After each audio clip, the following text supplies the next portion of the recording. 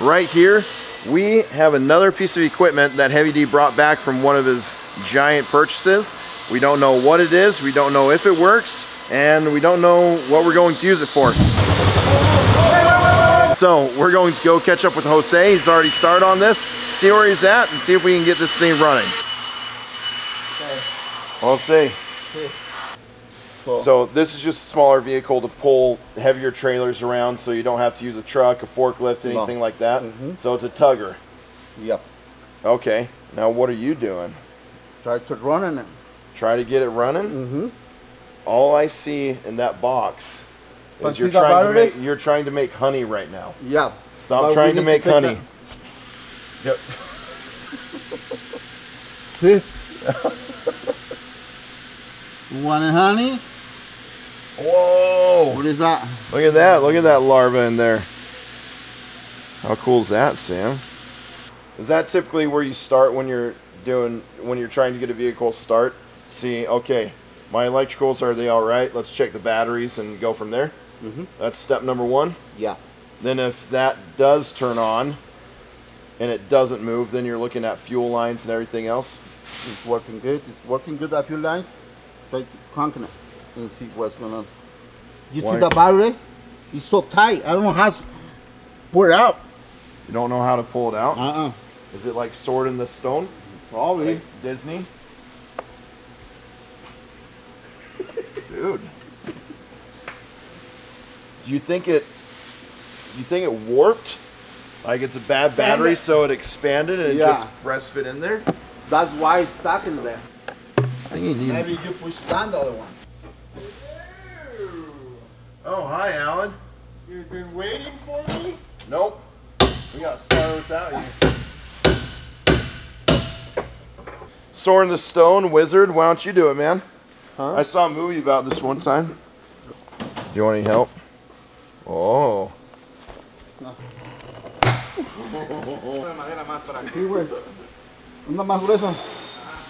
We're going to try to press this open a little bit to give us just enough. It's opening there.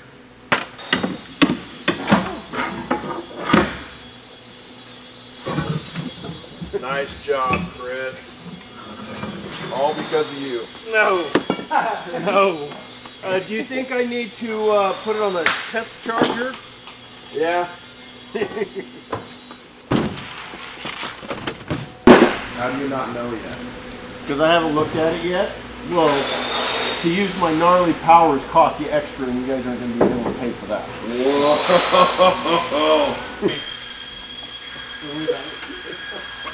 Man, all these are explosion-proof switch boxes. All this stuff here. This was used in some sort of hazardous environment. Is the only thing I can guess. So it doesn't create sparks and stuff like that. Probably a place where the atmosphere could be combustible. Yeah, it could be anything. Mines, inside some chemical refinery, but I can't imagine this being in any. Well, there's a sign here that says explosives. Number 1. I'm pretty certain this was probably used in a mine. That's what it looks like to me. This is a mine tractor. What sucks? Explosive. I think this thing was used for removing stuff in a mine. I think you're probably right. What? Do we have a model number on this? I really want to look up. Right now we're saying it's a tugger, so it's tugging stuff around, but it's not even registering. All the numbers on the inside that Alan was reading me, I couldn't find anything on it. And so we were doing some internet search. I was failing, but Alan found out what it was. Well, basically it's a tow tractor, which I was pretty sure that's what it was. The idea was I was trying to figure out what it was actually used for. And these were actually used for various things. They're used for aircraft, for moving aircraft around. Yeah. They were also used for material handling. The military purchased some recently from another company to move munitions around, because some of them were set up to be explosion proof, so no sparks or anything, so it can operate into areas that might have flammable gases or explosives. Probably because this has no military data plates on it, it was probably mostly civilian use, because I tried to look for something on here that would maybe say it was used for on the runway for a tow tractor or a tugger, yeah. Some people call that. But since there's nothing military on it that I can see, it looks civilian. And just the way they set up this front section here, where they have explosives and they have the lettering number for the type of explosive, and safety, leads me to believe it probably came out of a mine. Well, let's get this thing started then. Batteries are out.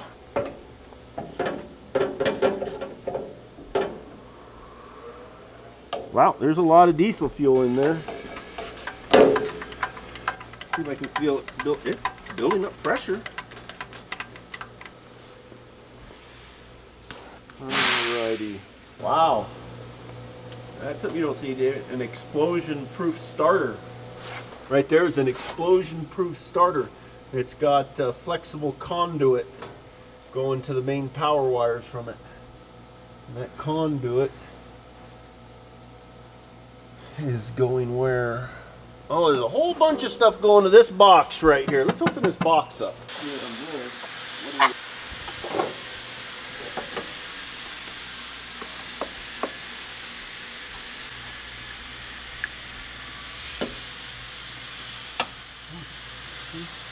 The hard part is because all the wires are inside.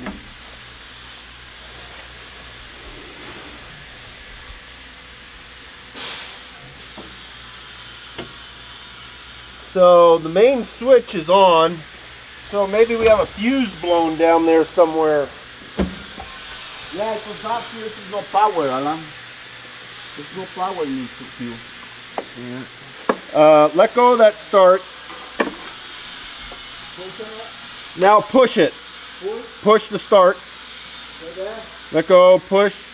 No, let's try the other side. Push the start. Nothing. This looks to me like a circuit breaker right here. That looks like a circuit breaker. That's working, that's working. That's working, that's working across. Wait. See, there's a starter.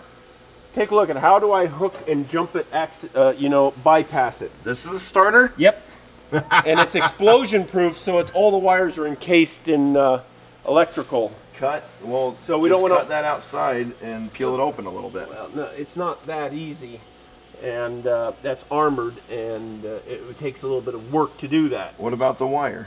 I mean, so what I'm trying to do is figure out where the wire's going, which I'm pretty sure goes in this box. So let me see that light for a second. Oh yeah, you can have the light. Which I'm pretty much thinking it's going. I'm pretty sure this is the start wire right here, because it's going through into one of the armored wires going to the starter. One's coming out directly to positive. Do you want me to hold that light for you? Yeah, hold on. Okay, I can do that for you. Try something else. Just don't yell at me, Dad. I'm gonna have to leave you guys here because I've been called for another heavy rescue. Right here, I am taking a positive wire and making me my own starter switch, which is this wire. So, I might have to push the clutch down. Clutch down? When pushing the starter. But let's forget all of that for a moment. Hold it. Let go. I'm not sure what's going on. I tried running power. I got a spark and then it stopped sparking, which is not good. That may have been. But that's weird because. Could be the starter's bad, but it also could be we have a fuse bad. It loses voltage, which means there's a bad connector somewhere. Okay, probably circuit breaker. And then this right here, when I tried to jump it directly from the battery, it sparked, and then now it doesn't spark anymore, which means that maybe that has a problem. The starter might have a problem, because when I try to go from here to here, I lose power here, which means there's probably a circuit breaker or something back there that's doing it. But starter in there, like Alan said, looks very explosive proof. It didn't look like any of the wires were exposed, but we just saw some exposed wires. So that's what we're gonna try to do. Get it started that way. Yeah.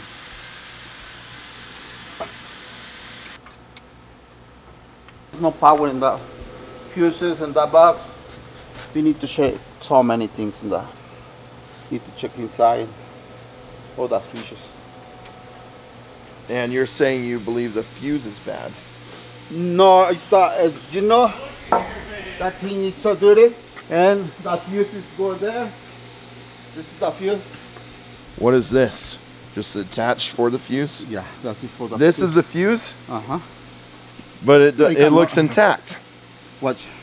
So this is loosening. Yeah. That's why it's not touch the power in. That's why it's not no power in that. Oh, we've got to tighten it down? Mm-hmm.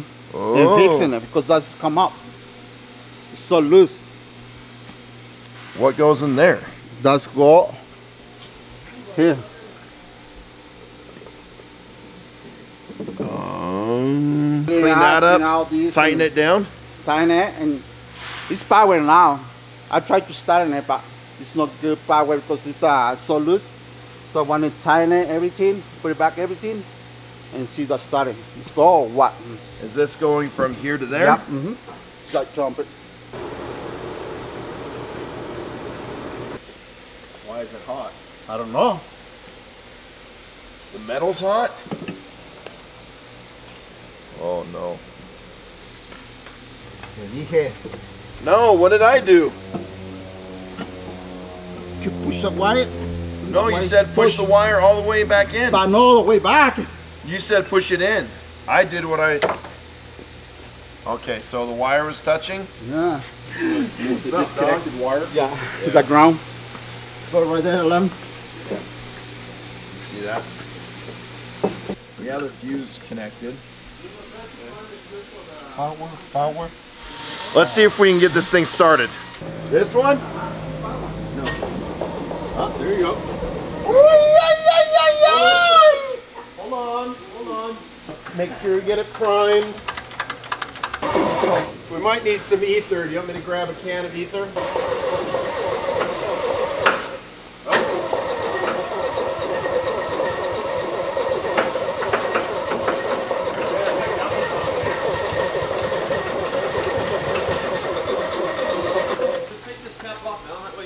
Getting direct. Grab a. Oh, la niña! Rather than using all the stir fluid. And hold on a sec. It's already off. Huh? Are we gonna have a turf war here in a sec? We're going direct. Going direct, Alan. Look at all the shiz that's in here. Yeah, I don't want to suck all that Crap down into the engine. You get rid of all this shit. You have a rag? The Mickey Mouse. Yeah, Playhouse.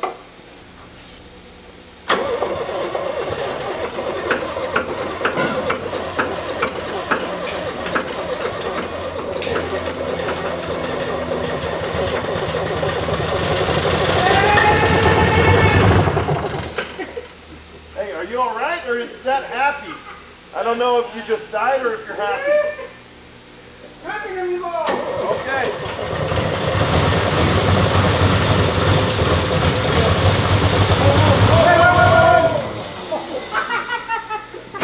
Fuego? We have fuego? Yeah. Yeah, baby. That metal piece is. Start it. That's okay. Whoa, look at all that smoke. Or is that the exhaust? Try again, Miguel. Try again? Yeah.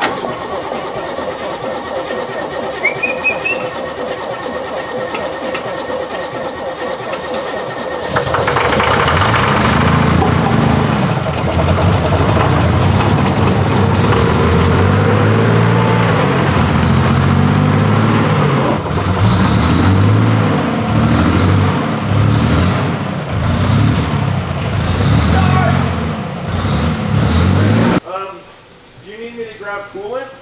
Yeah, we need cooler. You guys see that? That thing started. Well, the bead's off.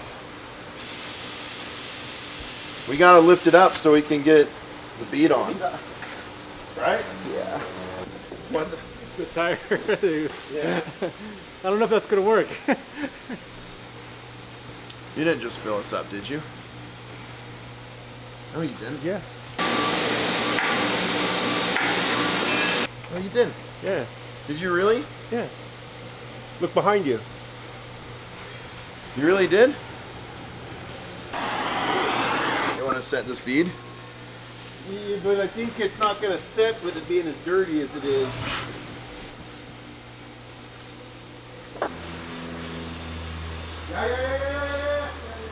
No, no, yeah.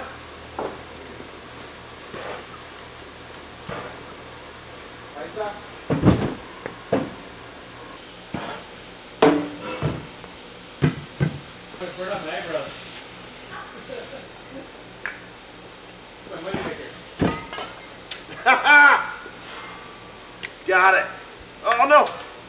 Did you not have that on? Well, I got excited. These things like to become little caves to little creatures. So let's get out just a little bit more. Oh my gosh. All right, we've got the tires pumped up now. All that's fixed. We got to take this on test drive.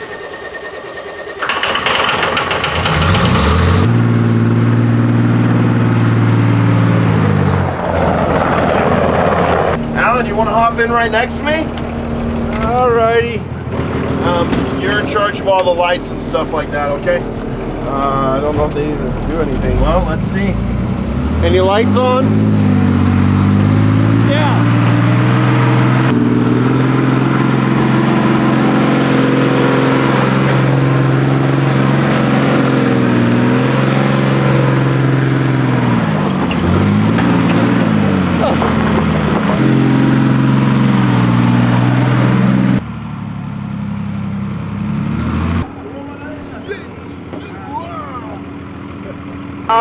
A bumpy ride.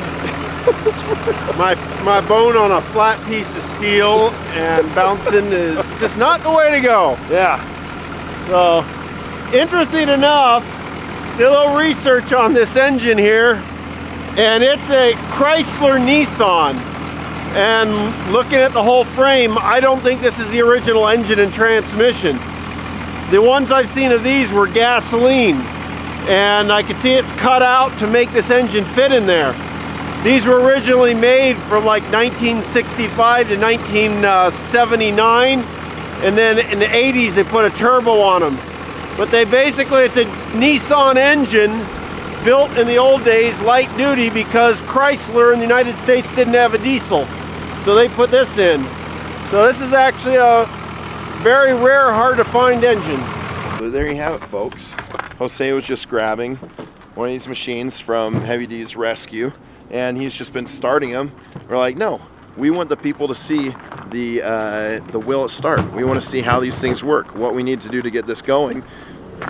And so we grabbed Jose, pulled it into the shop, and started working on it. All right, we recruited Alan for a little bit extra help, and within a day, this thing was running.